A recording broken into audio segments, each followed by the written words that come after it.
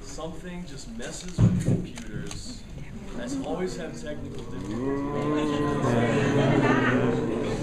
Is someone using a Mac? We ran for 5 seasons. I was not cast to do a show. My name is Ryan Buell. I'm a paranormal investigator. And I started a club at Penn State University in 2001. So it's been about 10 years.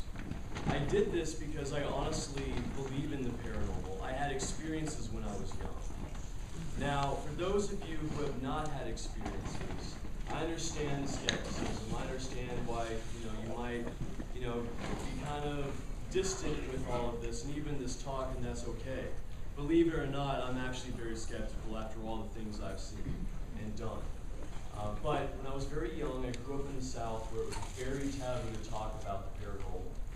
But what I can tell you is the emotional scarring was very traumatic.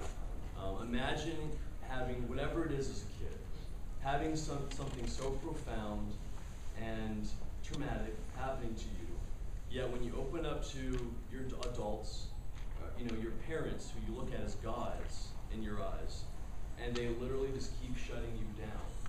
So that just stays with you.